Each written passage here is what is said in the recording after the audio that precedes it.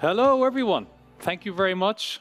These are the masochists, apparently, because at the end of the day, you've turned up to see a person chat about security in Power BI.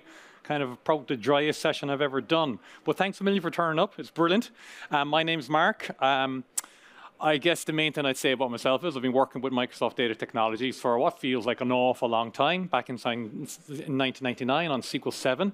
Kind of specialized pretty early in what was called OLAP services, which became analysis services now, and then multidimensional, and then tabular, and is now moving into Power BI. So a lot of kind of time building a lot of solutions on analytical engines. And security is always there, right? It's always hanging in the background. So this talk is very much kind of about the questions I get asked a lot when I go in and meet clients, particularly public sector clients. They ask an awful lot of questions that you just wouldn't have thought of in there. So really what I'm just trying to address is kind of some of the conversation points that pop up and, you know, what my view of them is. So hopefully you'll all pick up a couple of tips. As I said, appreciate you being here. What we're going to talk about today. Oh, by the way, to anyone online, hello. What we're going to talk about today, we're going to talk about the Power BI administrator, because we need to know who's the Mac Daddy of Power BI in there, all right? So let's talk a little bit of that person. We're going to talk about tenant settings and the importance of your tenant settings and knowing what's going on in there. There's some, frankly, dodgy stuff, particularly if you're public sector, okay? Data gateways and connections, we're going to talk a little bit about them. Amazing some of the questions you get asked about gateways when you set them up. Such a simple thing. Whew, boy, some of the questions. Then we're going to talk about securing the workplace and the apps behind the workspace. If you're in just session earlier, we'll touch upon some of the same content in there. And finally, we're going to talk about securing the data model itself. So I've actually got quite a lot of stuff to get through, so I'm going to keep rattling on. First question, who is your administrator? Well, before you even get to the Power BI administrator, you actually got to think about who are your other administrators that you might have inside in your organization, all right? Because you might have an Office 365 administrator. I hope you do somewhere, all right? You're going to have Azure administrators, Active Directory administrators, and all of these guys actually need to cooperate with you as a Power BI administrator in there. Because the first thing you got to do is you got to ask your Office 365 administrator, can you make me a Power BI administrator, please, in there, all right? Even that dialogue, I had a meeting that probably took an hour to work out with one public sector client. Once you've got that going on, you can then have your Power BI administrator. But there's not just a Power BI administrator. There's the gateway administrator. What's the difference? There's a workspace administrator. What's the difference in there? And then they have to communicate back with maybe your Azure guys, maybe your Office 365 guys, to make things work, particularly in large enterprise-wide organizations where they don't just, you know, dish out here, have the domain administrator password and knock yourself out, buddy, all right? So yeah, one call out in here is you have to have conversations, preferably earlier, with other administrators and work out ways of working between yourselves. Otherwise, you'll lead to little delays inside in your projects. Really, this kind of comes down to, can you set up Active Directory Azure groups for me, please? Okay, or Entra security groups for me. It's even better if they can mirror existing security groups that already exist inside in your organization, by the way, so it's not yet another group to be maintained, but maybe there's one in there. But really just identifying those and make sure you got the structures in place that you can kind of talk back and forth with your Azure admins to get things working in there. Once you're on the Power BI side of things, I like the Power BI admin being positioned as part of a data team as opposed to being seen as part of the overall admin area in there, because they are kind of closer to your data projects going on there, closer to your data teams. The relationships are probably better managed in that front. And the type of things those admins have to be managing is reviewing your tenant settings, making sure they're safe. Maybe they're setting up the gateways for you, setting up connections, or setting up ways that people can delegate setting up connections going on there. Maybe they're assigning user access, doing it hopefully via security groups, and possibly involved in the actual creation of workspace in there as well. On the previous session, we had something going on about creating workspaces and having a process behind that whole thing in there and limiting down who can do it in there. So just from the admin side of things, there's a bit of thought, there's a bit of cooperation, there's a bit of thought needed in it. Demo. I'm going to cheat in my demos, guys, because I've got a lot to cover. So the first few demos are going to be just me showing you screenshots, but they're largely just screenshots of URLs, so I don't think it's too much of a cheat. There will be a bit more hands-on demos later on, all right? So first of all, Office 365, just in case you've never seen it, if you go to that URL, search for Fabric, you will find the Fabric Administrator, and you got to go into that Fabric Administrator, and you got to go add user. That's hopefully, I shouldn't say hopefully, that might be your only conversation you'll have with your Office 365 team. Okay, but that's definitely one that you need to have in there. The next thing in there, creation security groups to help you out later on. So you're going to go to your Zero Active Directory. I've set up a bunch of groups in here. They've all got talks sitting in front of them. You can get a little bit of an idea of what they might be doing. I've got an app group, a member group, an admin group, and an end user group in there. Some sort of segmentation of my users and my roles that I have. From a Power BI side of things, having been made admin, you are going to be reviewing the tenant settings. Okay, and just to give you an example of one thing I mean in there, workspace settings, the ability for people to create workspaces is enabled by default for the entire organization. Welcome to chaos. Okay, so we want to kind of cut that down a little bit, but we also maybe don't want to make the admin the one doing it for everybody in there as well. So the compromise point might be, do you know what, we will set this up and we'll delegate it to a bunch of people who can actually be responsible for creating workspaces in there. Okay, that's just one of about 120 tenant settings we're going to be reviewing. Not in this session. Gateways. So when we have a gateway in there, it sounds like such a simple thing, but when you go in looking at a gateway, there can be multiple gateways existing inside in your tenant to begin with. All right. And this is something I swear only appeared recently, but maybe it's been there all my life and I've just been an idiot. Okay. But there's this tenant administration button. When you first time you go in looking at your gateways, you'll only see gateways that you are an admin of. You don't see any other gateways that you're not admin of. But there is a tenant administration toggle, and if you toggle that, two wonderful things happen. First of all, you'll see all gateways. So you can see in here that whoever set up this gateway wasn't me. So now at least I can see there's another gateway sitting in my organization. And there's a second wonderful thing up in here called Manage Gateway Installers. So who can actually set them up to begin with, you know? I haven't tested out that Manage Gateway Installers. If it's anything like another blog post that a guy you had to use a PowerShell thing for it, I think it's going to work out that they can still install the gateway, but they can't register the gateway. So it's essentially a dead duck sitting there, right? So yeah, the actual gateway in itself has got some kind of thoughts going on about what happens with it. We're going to see more of gateways in a while. Oh yeah, sorry, from within here, you can manage your gateway installers, who can install your gateway, and also you can set up groups, and those groups are very, very important to kind of go, well, having created a gateway, who can now administer the gateway? You know, so I'm going to assign that to my security admin team, that it's not just one person has to do it, we can hand it up. So again, security groups riding to the rescue. Tenant, know your environment. Power BI has a lot of settings, a lot of defaults. I did a quick count. I think there's 120. New ones appear from time to time. Fabric added a load of them.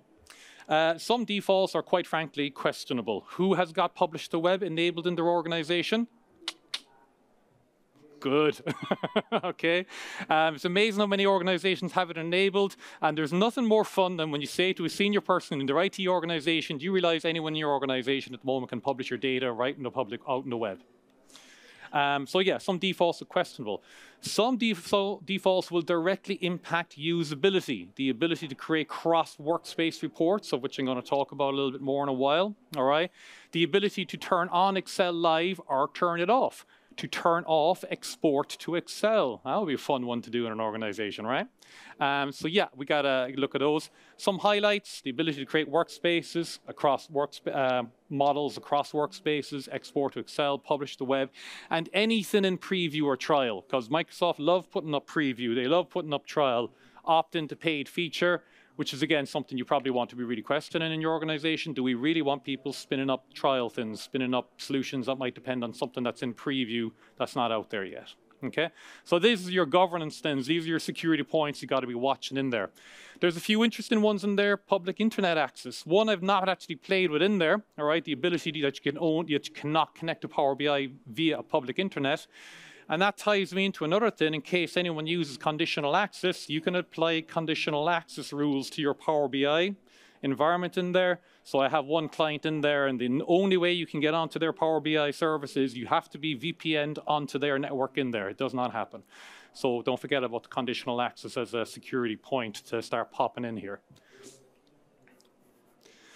Public sector, be extra aware of this one. I base that upon the length of conversations I have with them versus private sector.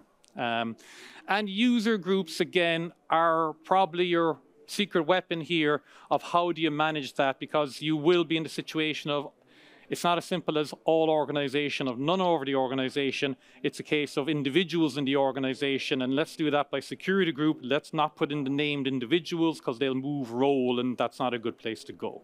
Okay? This is not a huge job. It's an important job, but it's not a huge job. A lot of the defaults are pretty harmless, pretty straightforward. There's only maybe 10 or 20 that you might need to have an interesting conversation on. Have the conversations, make the solution, set it, and then review it from time to time because new ones pop up from time to time. Demo on the tenant. Again, I'm going to cheat a little bit and just flash up in a couple of sections in there. Here's the URL that you would go to. Let's look at a few. Fabric paid. So there it is. It's enabled in my organization. But I could turn around and go, well, only for these specific user groups if I wanted to do it in there. But at the moment, anyone can spin up a Fabric paid. Excel, already mentioned, the ability to export to Excel, the ability to have Excel in live mode up onto Power BI, enabled for my entire organization, which I would approve of. Publish to web. Absolute dynamite. I've enabled it for my entire organization. That's okay. My organization consists of me and one or two others, okay? But absolute dynamite for other organizations have in there, and it's enabled by default. So dynamite, it's one I'm actually going to do a quick little demo on. I have a click in here, and this will bring you to a publicly accessible report that I created years ago when I was involved in another event. Apologies, event feedback, view on web. Here is the report. This report is very, very harmless. There's nothing dangerous going on in here. Okay? So what if it's on the web? Who cares? Where we should care is, I go to incognito mode, and I pull up this little search term, and I put that in there, and I specifically go site.app.powerbi.com. Reject all, whatever you want in there. I get a Google whack. There's only one hit coming back in there in an incognito search, and I can sit on that, and there's my report.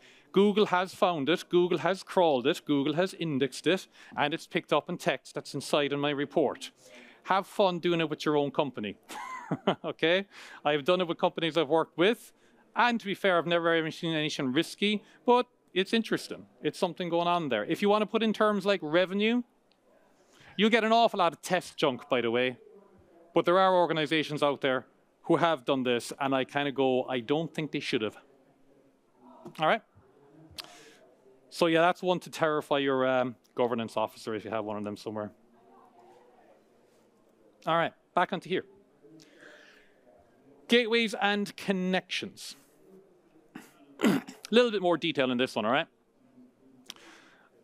I should have said at the start, I'm largely talking about Pro in Power BI. Specific premium things in there, I'm ignoring. Specific Fabric, I'm ignoring in there. Most of the concepts apply to all of them in there anyway, all right? So why I bring it up in here is there's another way you can connect to on-premise using a VNet, but that's a premium feature, so I'm still talking about a gateway. So a gateway is a way that allows the Power BI service to connect with on-premise. Your security team will get worried when you start a conversation like that, okay? They're connecting to where now? And what that actually means is typically a VM is created somewhere on your network. That's the first thing that happens. On that VM, you install the gateway service. It runs as a service on that VM. You then, from that VM, you then register it with the Power BI service, and now a gateway appears in Power BI. So that's the way it works. It goes up, all right? And then having done that, I can now create connections in the Power BI service, which will connect to on-premise databases via the gateway. So when you have this conversation with security, I'm trying to say to them, this is just infrastructure. It's not I've opened up the world to go looking at my network in here, okay? It is just infrastructure. It doesn't connect to any on-premise data on its own, and it doesn't have any particular special levels of access to anything. But your particular security points they're probably going to be asking you about, then you can answer back with is the VM itself, right? The VM is just a VM. It's just a server. Your IT team, your network team, they can do whatever they want to do with that VM. They can lock down the IP range to the entire network if they want. So they've got a VM sitting on their network that can't connect to anything on your network. Then, on a case by case, you go, and I need to connect to that Oracle Enterprise server over there, by the way. You'll go, right, we'll open up a firewall rule between our VM and that Oracle network server in there, and that's what happens in there. So all of these conversations that they would expect to have, you can have. It's just a VM sitting there, okay? The user who installs the gateway, they'll be asking lots of questions. Yes, they got to install the gateway, which means yes, they got to get remote access onto the VM, which means yes, they're going to be local administrator on the box for the purpose that they're doing it in there. But you can manage that, right? I mean, that's just something, yeah, we need it. You can knock it off then afterwards if you need. That user who typically installs the gateway is also probably the person who registers the gateway in the Power BI service. Okay, so that's how the first thing going on there. That person does not need any particular rights in Power BI. They need to have an account in your domain. So if I'm going on as mark@company.com, I need to actually have an account at mark.company.com to actually be registering it up there. But I need no particular Power BI rights. Yes, I become a gateway administrator once I've done it, because I've set up the gateway the first time in there. Which is why it probably makes sense to talk about maybe we limit who can set up our gateways to begin with, and we know they're all admins by default in there, right? And then the other thing they'll have a conversation about is the service account of the gateway itself. It's just a standard vanilla service account that it sets up to run the service. The service connects to nothing, all right? When the connections are coming in, that's determined up in the Power BI cloud. The service is just going, I'm just running a service. I'm connecting nowhere, okay? Keeping on with the gateways, I've covered some of these already. Gateways are created by the user who registers, and they're the initial gateway admin. Gateways run as a service. The service account does not need any particular permissions. Service on the VM needs IP connectivity. VM needs to have drivers to relevant sources. Just throwing that out there in case it pops up. For example, you create a gateway and it needs to connect to Oracle. You will have to install the Oracle drivers and configure your TNS names, etc., on that VM before it can actually go talking to your machine in there. So it's not quite a install it and forget about it. You will have from time to time go, oh, I may need to install things on it in there. You can have multiple gateways on one tenant.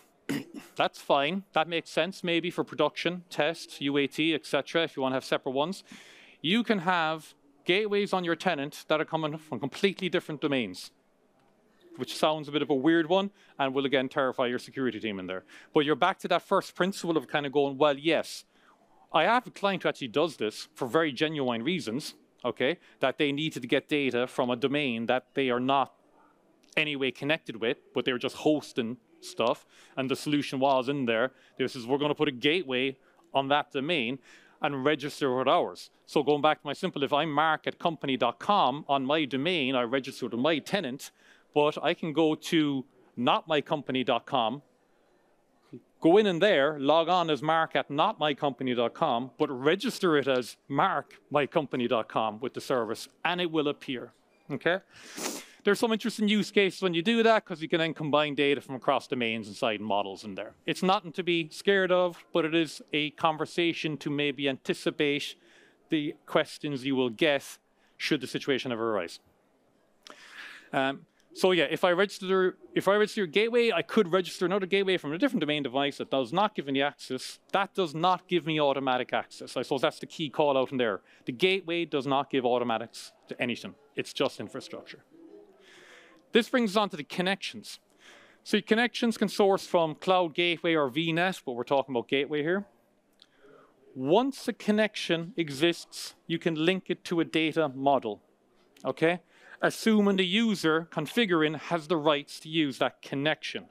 So in the development process, I develop a model, and I'm in on-premise world, right? I'm in Power BI desktop, I've connected to my thins, I'm, God of all my connections, all right? I publish to the service, and I hit my refresh, and it fails. And I'm kind of going, what's gone wrong? Okay, so what you have to do is you have to associate that Power BI model with a connection. All right, now, in the absence of an obvious connection, they will get the connection created one way or the other in here. Okay, so there's maybe more of a governance question that it's better to have fewer connections that many people can use rather than many connections that you're kind of going, who the hell is using all of these in there? But that then throws up a really interesting question. All right, so you can use security groups, and we'll show that in a minute, to reduce connection sprawl. So by that I mean we create a connection, I then assign that connection to a security group, and that security group then might be a build type of security group, and then your developer, who's a member of the build security group, can go, oh, publish my model, can see my connection, I can link up my model, happy days, no need to create a new data model. That, again, maybe public sector has a habit of doing this into me. Your connections can use a variety of authentication methods. That's fine, that's just part of setting it up in there. This is a fun conversation I had with a client in there. So if we have an enterprise data warehouse, but this sales model is just about sales, should my connection that I create only use a username and password that only allows that username and password to access sales? Okay, and I'm kind of going, well, that's fine, but what happens when you create purchases? What happens when you create logistics? What happens when you create all the other ones? Do you end up with multiple ones in there? If that's their decision, fine, but just then they have to appreciate the fact that they have more of these connections in there.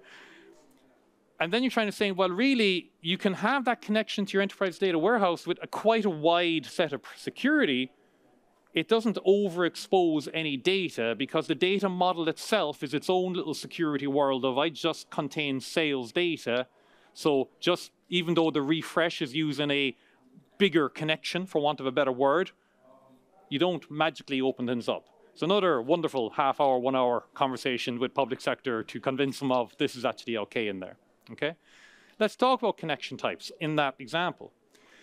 Let's take John and Jane. John and Jane have got a model created for them in there. It's the standard import model going on over here. So someone's created an account service admin enterprise data warehouse connecting to enterprise data warehouse. Okay, here's where the security sits.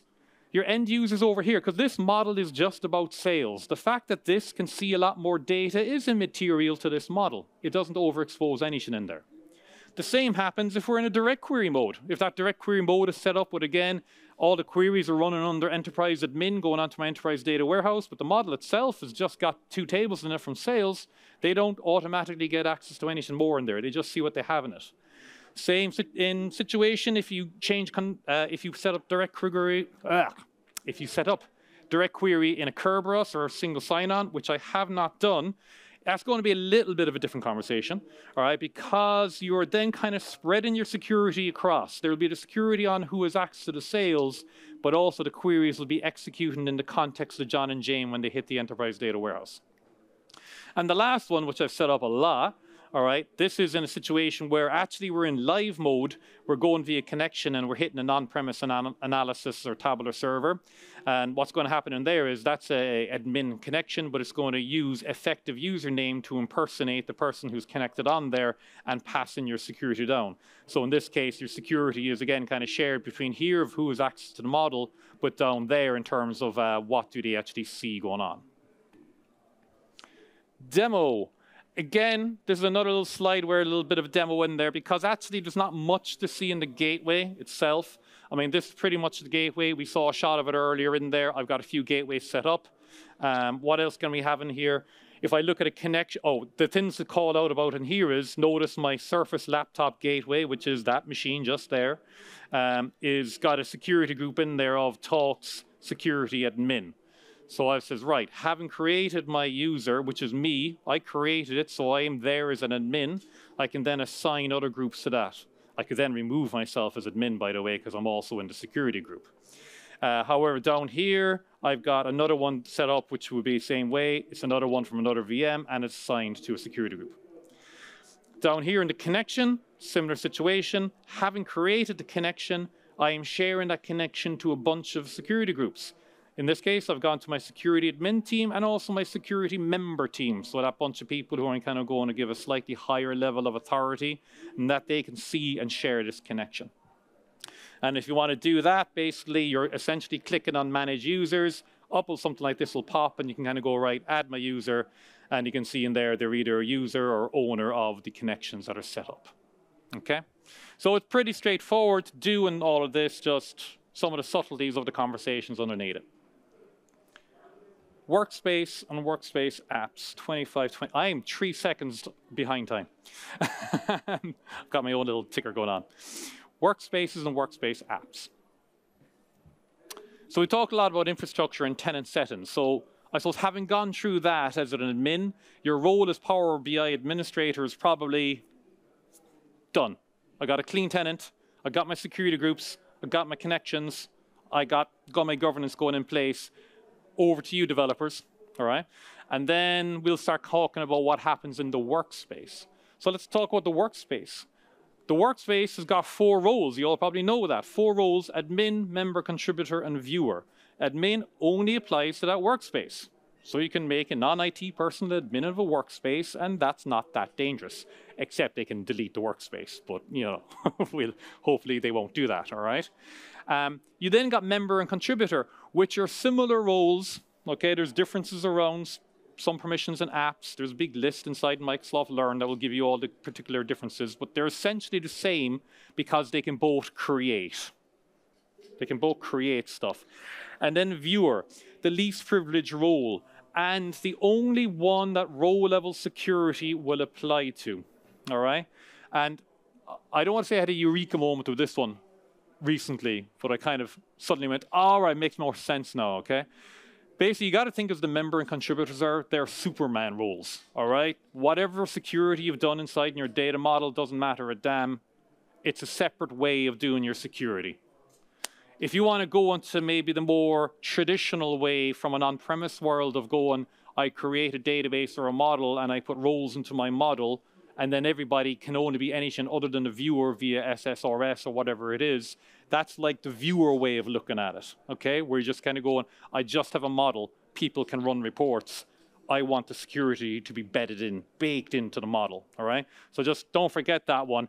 It's an easy mistake to make when you're testing your row-level security, pulling the last bits of my hair out, going, why the hell is my row-level security not working? And it's like, oh, for God's sake, he's a contributor. That's why it's not working, all right? The least privilege, only one to use it in there. So yeah, when adding a user, what role should they be in? Absolute apply least privilege necessary. Make them all viewers, in my opinion. All right. But then, as needed, contributors, members, admins. Obviously, we create security groups again. We don't want to do this individually, name by name going on there. Let's create security groups. This could mean you might get pushback from your IT, which is tying back into that first point of going, you need to have a little bit of cooperation between your different admin structures inside in your organization, all right? Because you need to have conversations here. But you might get pushback saying, I don't want to be adding people into my security group in there. So it could happen. We're going to have a conversation in a minute about what we could maybe do about that. That's the workspace. Then there's the workspace app. So workspaces, I should have said will get cluttered, okay? Workspaces will get cluttered, and there's no folder structure in there. They are a humongous, being frank, mess after a while of reports and models and dashboards and Excel things and everything, okay? They get cluttered. But your workspace app rides very nicely to the rescue by basically allowing you to have a sanitized view of your workspace, a very controlled, you can only see this in the workspace. If there's 100 objects in there, we're exposing you 5 of them, and they're the 5 you will see, okay? So we use the app to do that. You have one app per workspace, but we can have audience profiles within an app, okay? So this app is our preferred way of getting reports into end users, okay? Again, security groups to segment out your audiences. Now, publishing an app does not give a user access to the workspace, but it does give them access to the data models within that workspace. Okay? So it's kind of an awareness. I mean, I guess that makes sense. You're publishing the app. You want them to see those models in there. Okay? But there's a couple of little side effects that can happen with this, which you'll see shortly. One of them is it does not give access, however, to a data set that has row-level security underneath it. Okay? So if you're going around and publishing an app to a bunch of users, and then that app uses row-level security, they will get the whole, you can't look at this, you need row-level security. So it's just another thought process around the whole, we need a security group to manage that, which is why it's always best if there's an existing security group that kind of manages that. Like if there's a group that identifies your finance users versus your finance power users, then they're your two kind of obvious groups that you kind of go, I'm going to be leveraging everything on top of those. All right, my apps and my viewers, my workspace on my users. And then there's a thing called cross-workspace access, which I like. What if you have a workspace that's highly governed, so all members are by default in a viewer role, but you also want users to create their own reports, because viewers can't create reports, right? Cross-workspace access allows you to have a highly governed workspace, allowing users to have the ability to create their own reports in a different workspace that access your highly governed workspace. So they cross over. If you get a lot of pushback on the thing I said earlier about security groups everywhere, and they're kind of going, what do you mean I got to be sending in service desk requests just to get a person added onto my workspace to access my super important report? This could be a compromise kind of point in there of going, right, we have the highly governed workspace. No, you're not getting stuff in there unless it's gone through an approved route. We've got our semi-governed workspace where maybe you are adding on individual users, but you have to take ownership, as in you, the business, have to take ownership of managing it yourself now, okay? There's a tenant setting that allows this, so back to the whole tenant settings review. If you had disabled cross-workspace, I'd be a sorry person going, oh dear, how am I going to solve this now, okay? So it's one of those settings you want to enable. Also, by default, having set up cross-workspace access, a viewer in your governed workspace still can't build a report just yet. There's another little step you have to do to allow them to build that. It basically means we can end up with a setup that looks a bit like this. We can have a governed workspace, security groups, most people are viewers, maybe there's some power users who are members and contributors. Maybe we got object level and row level security models in here. Maybe we got full access models in here. Maybe we've got a gold set of reports that are governed, and maybe we've got an app that the majority of users are people going on. That's lovely, that's highly governed. But we can also have a semi-governed workspace beside it, and it's using the whole cross-workspace side analysis in here to say, right, we've got security groups as well in here, maybe named users, maybe the majority of people in here are actually members or contributors, so they can create content in this workspace, but pulling it from the other workspace over here, okay? New reports appear in there, reports from existing governed data. So that's kind of a good way of trying to maybe set up a little bit of a cooperation between business teams and IT, highly governed kind of teams in there, all right? Demo, finally, I'm actually going to demo. Okay. I just hope I can remember to demo. Oh, do you know what? Sorry about this. I knew I had forgotten to do something because this is actually my first time doing this talk. So I haven't quite memorized all the steps. So that's my cheat sheet. Okay? So what I want us to do is I want us to go in here. I'm going to go into my Power BI tenant. And first of all, I want to click on this one. Highly governed workspace. That's what it's called. What makes this highly governed and kind of managed in here? Well, the access side. It's all user groups, okay? There's not a single named user inside in here. So you add people into the user groups and they get access to what's popping up inside in here, okay? Great. I also have a semi-governed workspace in there. And if I go looking at the access settings inside in here, I wouldn't say it's a mess yet, but it will be, okay? Because I've allowed people to kind of go, sure, I'm using a few groups in there, but, you know, here's me as admin, and here's a guy who's on my team, and here's my good wife, and here is a viewer access in there. So, you know, this can get a little bit more in there. But maybe that's okay, because you're saying, right, we're deliberately accepting that this is semi-governed, you know? But now you're throwing that responsibility back onto the business team who wanted it set up in that way so that they're managing it themselves. So let's look in from Chrome profiles. First of all, I'm going to go to my monkey profile, which is this guy. So my monkey profile down here is a test user, okay? Check what he's in there, test, all right? And as a test user, I've got them in my members group, so they can go in and they can look at the highly governed workspace, and they are a member, so they can create things in my highly governed workspace in there, okay? They can also go to the semi-governed workspace, and they can go in here and they can create reports. They go create reports, they'll go pick a published data set, and at the top, you can see in there, I've got the two data sets that are inside in my highly governed space are available to them. And they can select one of them and go, hey, I can create a report in my workspace. But they could have done that in the highly governed one in there as well, because we had allowed it, okay? Fine. What if I go to my bird user? My bird user is a lower privilege user, okay? So bird user has access to the highly governed workspace. But the big difference in there is, of course, they don't see any data sets. They just see the reports. Okay, they can run the reports clearly. Well, I hope they can. All right, they can run the reports. The reports will run in there, but they can create no report. Now, we'll go to the semi-governed workspace, and this user can kind of go, hey, I can create reports in the semi-governed workspace. Thank you very much. They'll go click report. We go pick a published data set. Always feels like a tongue twister when I say it. Spot the little difference.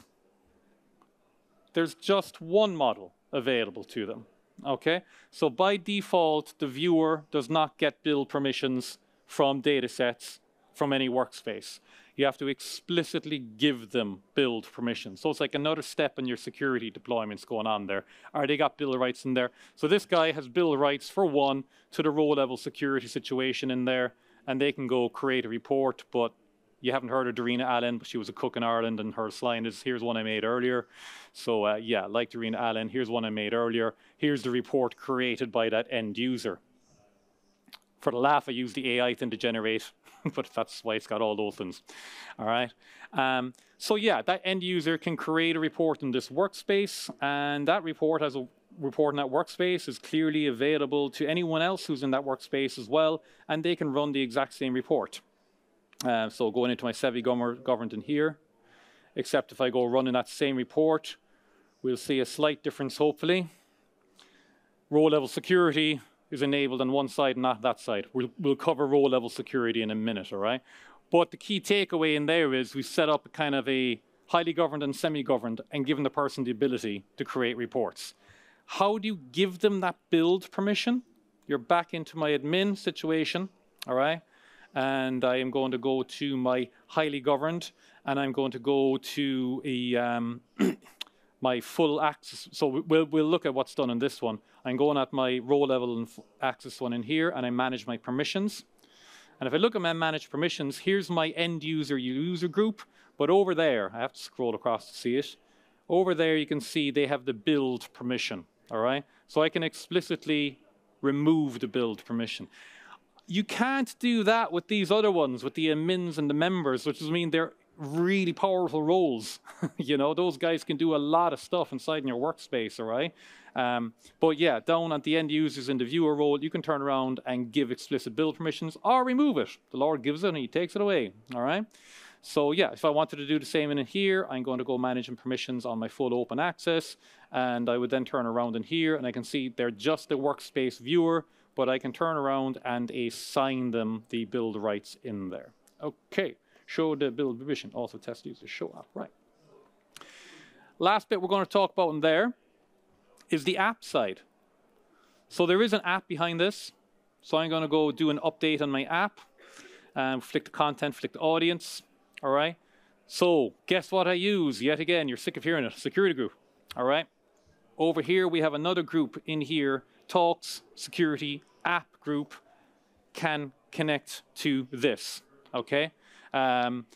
Also, your workspace users can connect to it, and you can't remove that one. I could delete myself, I guess, but I can't delete the workspace users, which kind of makes sense because the workspace users can see the workspace, okay? So kind of probably wouldn't make sense if they not to see the app.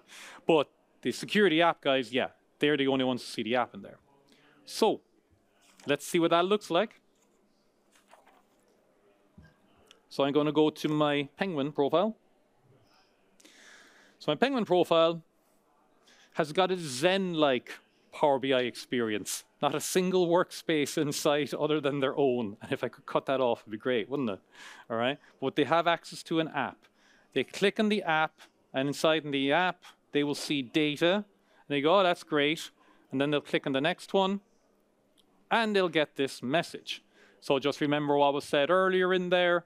Given user access to the app does not give them access to the underlying data set if the underlying data set uses row-level security.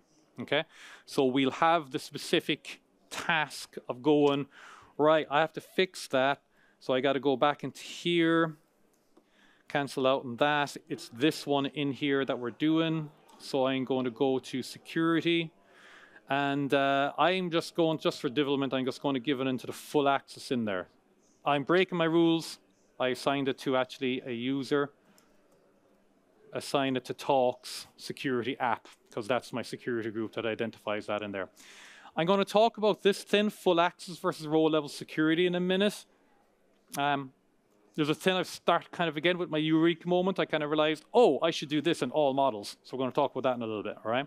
But I'm going to add them in there, and I'm going to save that off in there now. And now when we go back to my penguin, hopefully my penguin is happier.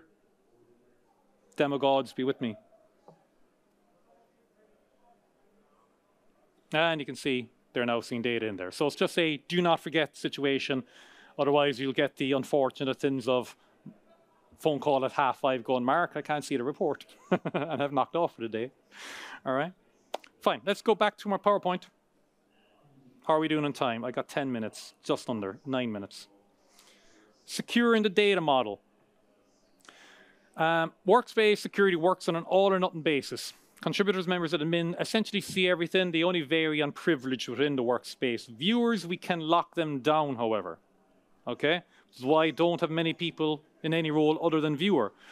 By default, they don't see any data sets, but they can run reports that access them. By that, I mean when a viewer goes to a workspace, they only see reports. They don't physically see the data set, but they have access to the data set when they go running on those one of reports in there, right?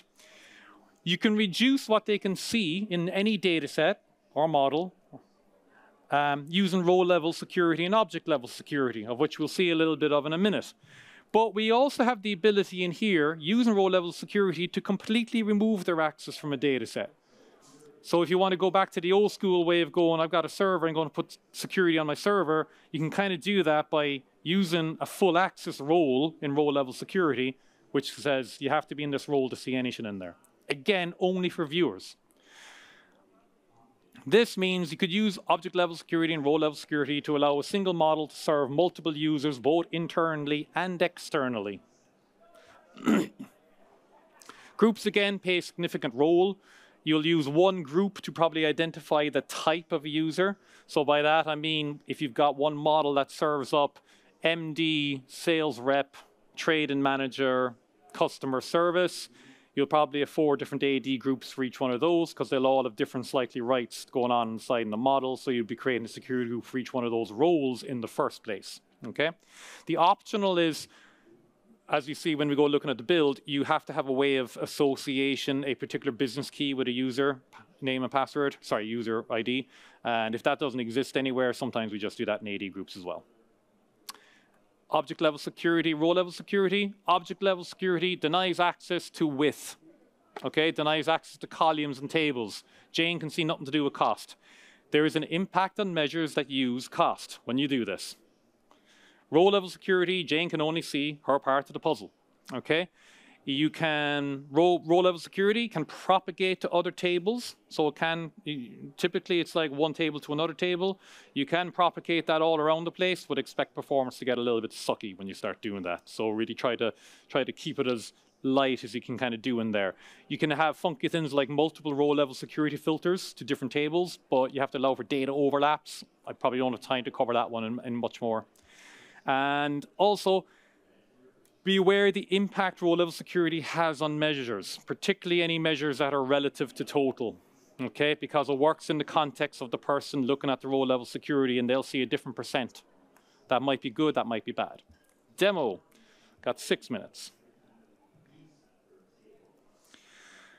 quick example of setting up row-level security. There's loads of blogs out there. There's loads of Microsoft Learn articles on this one, so I will be very rapid on it. The model is a very simple model. I've got a table in here called access. If I go looking at the data inside in that access, I got country and I've got users. It's a challenge to find out where you'll get that from. It has to exist, all right? The other thing in here is I've got sales with country on it, and I have a trivial report going on, and down here I'm simply outputting the result of username and effective username. The fun starts when I go into modeling and I go into manage roles. And in here I've created two roles. One is called full access. There's no filter on full access. It's just a role called full access, and I've got no other filters. Anyone in this role sees everything to do with the model. In row-level security, however, I can see that there's a filter set up on the access side, and the access says users got to equal to username. All right? And that's pretty much row-level security done, set up. Okay? Ready to kind of go. You just need that username filter to be kicking in somewhere, and that somehow propagates down and hides what you need to see somewhere. Object-level security, you got to do via tabular editor. Okay? So inside in tabular editor, I got my two roles in here. If I go looking at full access and I look down here, I can see all object level security, 0 of 3 tables enabled on. But if I look at row level security, I can see that on object level security, that one, there's nothing on it. But if I look on sales, I can see that I've set it up for 1 out of 3 columns. And I can see in there they do not have access to margin. Okay, so that's a brief whirlwind on setting up row level and object level security and what it does. Let's look at the implications of it when we do that, all right? I want to go in and open up this as me. Haven't published that. I'm very glad I'm in this spot to save a few clicks. Having created the security, you have to assign users to the security, okay? That's something you do in the service, okay? So this is where my full access role begins to kick in. Okay, because I earlier assigned that to my app user group who initially didn't have any access to the data because they don't have access to the workspace and it's row level security applied. So by doing this, it means that for all viewers, I can ensure that they cannot see any data in my data set unless I explicitly have them added to a role that gives them access to that data set. That's really important with reshare. Okay, when people can share a report and then they can share a report to another person and they can share a report to another person, all of that is applying security to access the workspace as a viewer. Okay, but what if they share it to a person who shouldn't have seen data? Okay, so this is kind of a way of you putting in an extra level of going, I'm the developer, I know who should be seeing this data, it's been agreed, it's been signed off. I'm not trusting John over in the corner because he's going to fire it off to his 10 buddies around the company.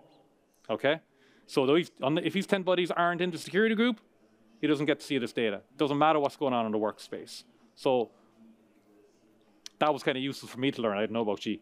Okay. The second one in here is the row level security role inside there, which is the more traditional. I can click onto it. I see in here.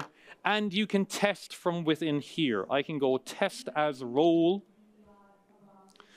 I am viewing as row level security. I'm going to connect as a person. I'm going to connect as test end user.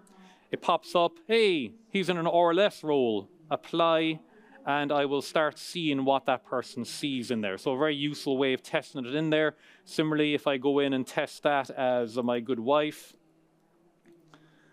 and effective permissions, none. So that's what she gets. She does not have access to on this workspace. So quite a nice little feature in there. You can also select different reports that you can test that under if you got a bunch of reports in there when you do that in there. How to test? Right, impact that it has, okay? The impact that it has on that, I think I have to show this to you via typical. I didn't write down the last 2 steps I need to do in there. So I got to work it out. This is test end user. Yes, thank you. So we're going to go looking at test end user, and we are going to go looking at the app. We'll go looking at the app. Suddenly I've thrown myself. It's amazing what happens when you just don't write down a step. Okay, we're going to go looking at the highly governed in there. This person has row level security enabled. Okay. So what's the problem in here? See that percentage of sale? That works out for them, okay? That's his percentage of the overall sales of 4 million in there. But if I was to go run my app in there, I am going to see a completely different situation happening when I go running that same report, which is this one down here. Sorry, I clicked on the data set, not the report. It's all going wrong. It's not going wrong. I'm just nearly out of time.